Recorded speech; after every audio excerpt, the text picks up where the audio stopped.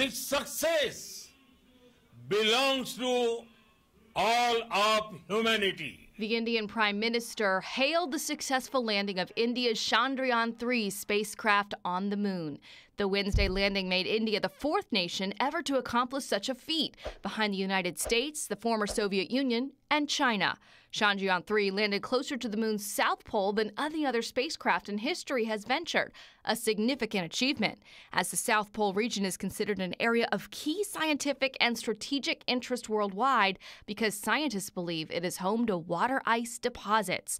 That ice could be converted into rocket fuel or even drinking water for future crewed missions. And that successful landing came just a couple days after Russia crashed.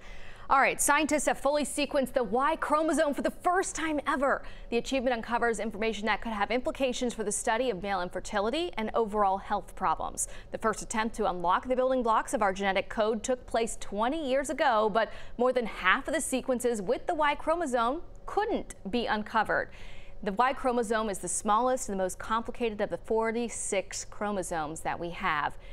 Researchers were able to do this thanks in part to new long-read sequencing technology.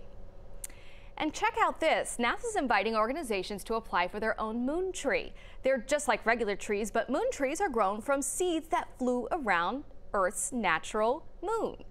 Nearly 2,000 seeds were on the Artemis mission in 2022, circling the moon, including sycamore, sweet gum, sequoia, and pine trees. The Forest Service germinated them into seedlings that are ready to be planted. Only organizations like schools, museums, and science centers and community groups can apply for one. You have until October 6th to do so. And this is really an ode to the Apollo 14 mission, when pilot Stuart Roosa brought hundreds of seeds with him on the trip of the moon in 1971. And most of those were later planted in 1976, and some still thrive today. So I encourage you to apply for those. They have plenty to go around, so we should be able to get some cool ones across North Georgia, probably those pine tree varieties.